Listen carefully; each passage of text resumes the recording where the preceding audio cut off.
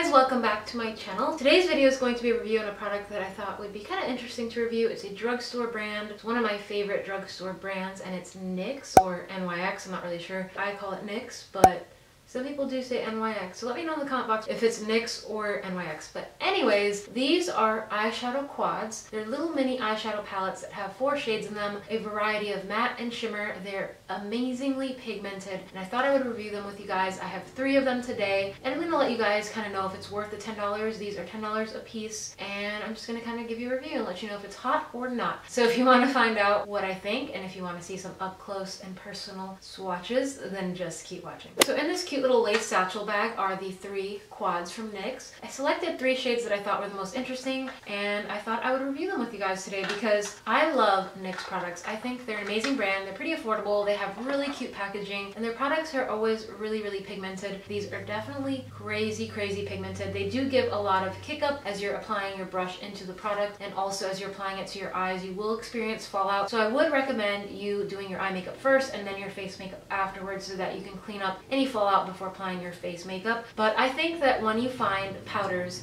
that have a lot of kick up, especially eyeshadows, it usually means that they're pigmented, that you're going to get a lot of color payoff. I definitely think these are worth it. They're $10 a piece, so they're about $2 and some change per shadow. And the 3 palettes that I picked up were the 3 color schemes that attracted my attention and my preferences the most. So the first one is called Explicit, and this one is really pretty because it has a teal shade in it, and I was really drawn to it. It's the palette I'm mostly wearing on my eyes today, and I just really fell for it. I love that teal shade in the bottom corner. Then you have a nice champagne, almost matte bone white, which is great for highlighting the brow bone or the inner tear duct area. And then you have a nice soft brown, and then a more rosy toned warm brown at the top. Beautiful matte shadows, very pigmented. The only shimmery one in here, I believe, is this rosy kind of warm, almost orangey brown shade. But other than that, the rest are matte, very pigmented, and the swatches will definitely show you that. I love this. Explicit is the one on my eyes, and I wouldn't be surprised if I pick up more of these because I'm just so impressed with the quality. I really love the packaging. It's the exact same packaging as the NYX Duo Contour and Highlight palettes that have like a split pan of a highlight and a bronzer. I don't know, I just think it's really cute, and I was really surprised that I hadn't heard of these before because apparently they've been out since last summer, I believe. I've never seen them in store, and I'm definitely going to be picking up more. The next one that I picked up is this one that is called Easy on the Eyes, and this one is more in that neutral family. You have a nice kind of bronzy gold, another kind of cream brow bone highlight, a beautiful deep brown, and then this really pretty shimmery emerald kind of forest green jade shade, which I was really drawn to.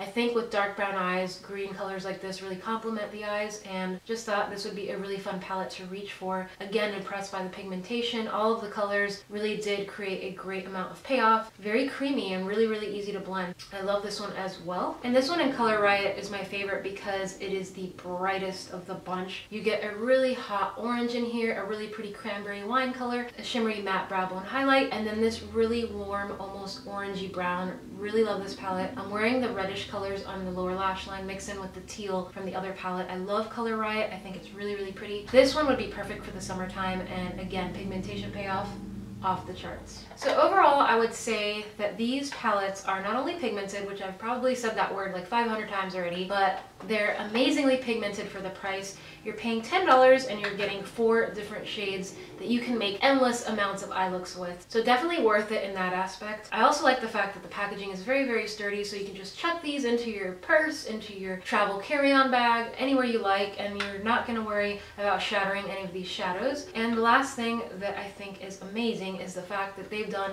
an excellent job of combining matte shadows with shimmer shadows. I mean, I'm just so impressed. I used the e.l.f. $1 shader brush with this palette to apply this teal shade all over the lid, and literally I barely had to put it on my eyes twice, and I had so much teal color in my eyes. I was really impressed. I didn't use any kind of eyeshadow primer. I didn't use any setting spray. Of course, I would suggest using an eyeshadow primer with these shadows or any shadows you're applying to your lids for longer wear and longevity. But as far as testing this product out, I wanted to try them without a primer and impress, because without any primer whatsoever, without any concealer, basically nothing on my lids, this is the color payoff that I got. This is the result.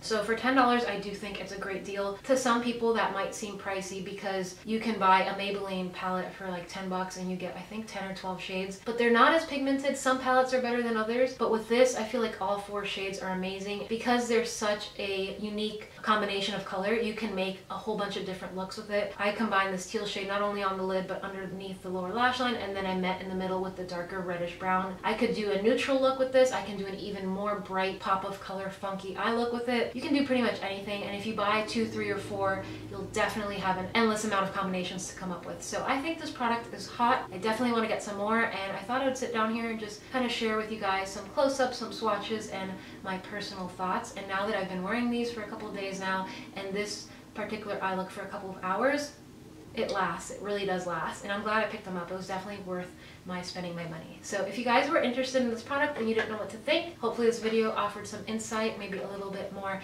information. Let me know if you want to see any more reviews on products from the drugstore or high-end, and please be sure to comment below any other video suggestions or requests you may have. I do think I will be filming soon my blush collection. It was requested by a subscriber, so hopefully next week I can sit down and film that for you guys, and just be sure to let me know what you want to see in the comment box below. Don't forget to subscribe. Thanks again for taking this time to watch this video and spending a little bit of time with me, and I will see you guys in my very next video. Bye guys! Mwah.